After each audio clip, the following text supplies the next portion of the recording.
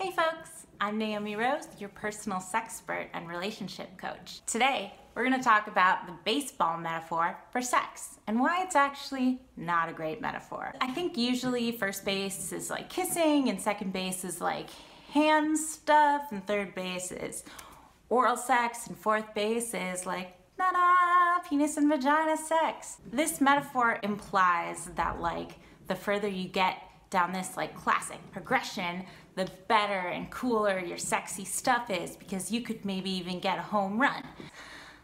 But here's why that metaphor is not super helpful. Because like penis and vagina sex, oral sex, those things aren't necessarily better than making out and touching and also all sorts of other fun stuff that doesn't fit onto that model anywhere. Like where does using toys fit in, or people who don't have partners with penises or don't have partners with vaginas? Where does a foot fetish or trying out bondage fit into the baseball metaphor? It doesn't.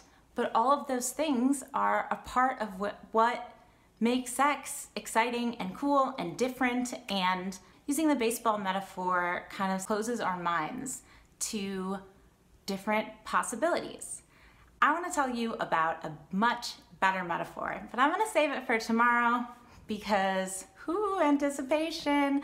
I bet you guys aren't going to be able to sleep tonight because you're just going to be thinking like, what could be Naomi's better idea of a metaphor for sex? Oh, I know, it's really exciting. I'll share it with you tomorrow.